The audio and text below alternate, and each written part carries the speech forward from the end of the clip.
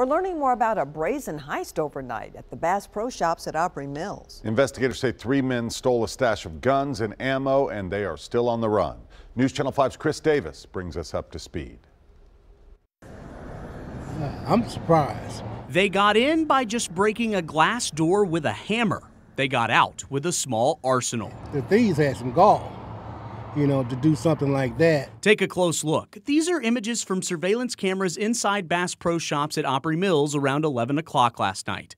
Investigators say they took 8 to 10 handguns, 2 rifles, several boxes of ammo, and weapon-mounted lasers and flashlights. Their getaway car, a Hyundai Sonata that was also stolen. For most who ventured into Bass Pro today, other than a green cover over the broken door, all was calm. Marine battery charger from a boat. I've been kind of comparing them online and stuff like that. But for Donnell Jackson, Bass Pro's gun storage practice has him fired up. Myself, I secure mine in a safe. If someone break into my house, they can't just come in there and just grab a gun.